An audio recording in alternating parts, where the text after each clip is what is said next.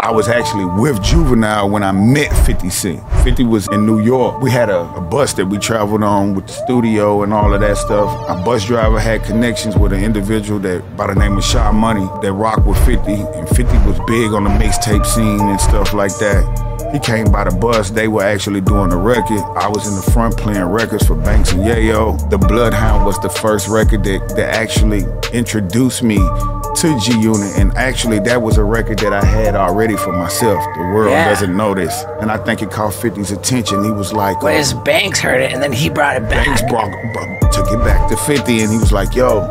And then 50 heard the record, and he really didn't give me a reaction like he was gonna take the record and put it on his album. Sha Money reached out and was like, yo, bro, what you doing? I'm like, man, I'm just here right now, man. He was like, well, look, 50 wants this record on this. I'm like, what?